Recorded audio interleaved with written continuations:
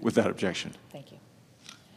Mr. President, I rise today to talk about a constant issue in front of the American people, and that is and that has haunted, I think, this and will haunt this president during his tenure in the White House. It's a subject that my Republican colleagues and I are going to have highlighted in this chamber. We did just several weeks ago, and this is the continued lack and disregard for border security in our country. Last week, the White House press secretary said that when it comes to the Biden administration and border security, quote, "We're going to secure the border and do the work." Well, I wonder what it was that has caused this newfound urgency at 1600 Pennsylvania Avenue.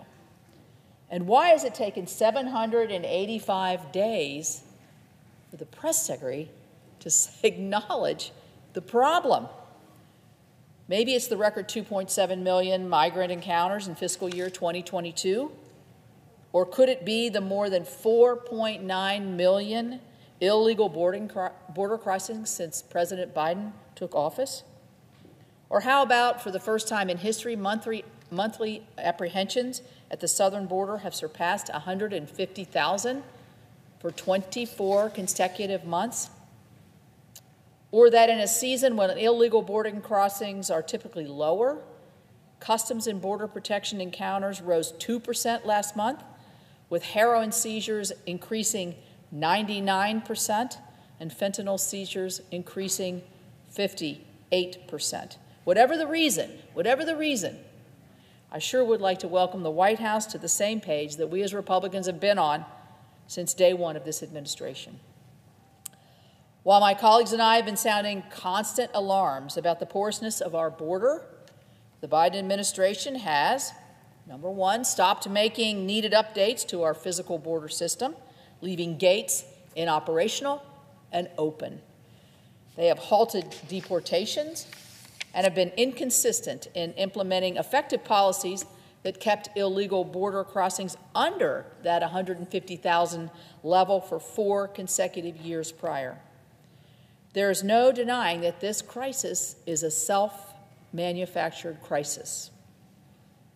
Maybe most encompassing of their priorities regarding the security of our country is that the Department of Homeland Security is one of the few agencies, and they're the ones tasked with this difficult issue, is one of the few agencies facing an overall budget cut in the president's latest budget proposal. Remember, a budget is your priorities.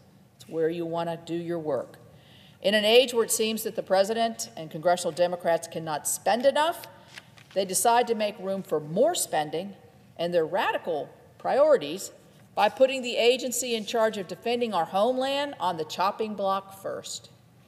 I don't know about you, but that doesn't seem like something an administration who is going to secure the border should be doing. Perhaps even more alarming are the comments made by the DHS secretary regarding their budget allotment. Secretary Mayorkas outlines 6 priorities in the budget summary that he claims the agency can work to accomplish with the help of the budget. Toward the top of the list, this is the Department of Homeland Security. Towards the top of the list, invest in climate. The second to last priority, help secure the border. That's simply unacceptable, especially as migrant encounters at the southern border in fiscal year 2023, where we're in now, are already outpacing the records set in 2022. My colleagues and I hear the Biden administration quite clear. Securing the border has not been and never will be a priority for this president or his Department of Homeland Security. What makes this admission so devastating is that while the administration continues to balk at serious attempts to secure the southern border, countless Americans are dying at the hands of the illicit drugs that make their way into our communities through that same southern border. Last month alone, 2,282 pounds of fentanyl, which we know is lethal in extremely small doses and small amounts, and 10,333 pounds of methamphetamine were seized at the southern border. That amount of fentanyl is the equivalent to 517 million lethal doses. Our Border Patrol is stretched unfathomably thin, with very little support from the administration. There's no telling the amount of drugs that are getting through undetected. I was just talking about the ones that we got. Just last month, I spoke in this chamber regarding a recent drug bust in my home state of West Virginia. As investigators from the U.S. Attorney's Office in the Northern District of West Virginia, they recovered cocaine, meth, and fentanyl. They discovered that these deadly substances had been shipped directly through the U.S.-Mexican border to Ohio via a tractor trailer. The connection between the southern border crisis and our addiction epidemic back home could not be any clearer. I've said it before, and I'll say it again. Every state, my state, is a border state. While President Biden and his administration continue to put confusing and often conflicting words before action, if they even take action, my colleagues and I continue to make it a concerted effort to get to the bottom of this chaos. Just this past weekend, I joined a bipartisan, bicameral group of lawmakers to travel to Mexico City, where we met with quite lengthy meetings with Mexico's President López Obrador.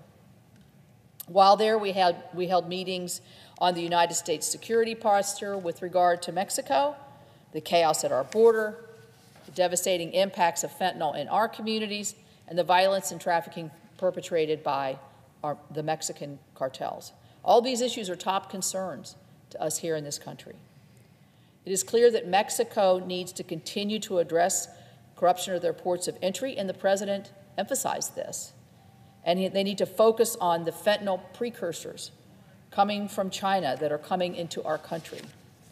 Very excited and happy that we secured a commitment from President López Obrador that their administration will confront China regarding fentanyl precursors being shipped in their country.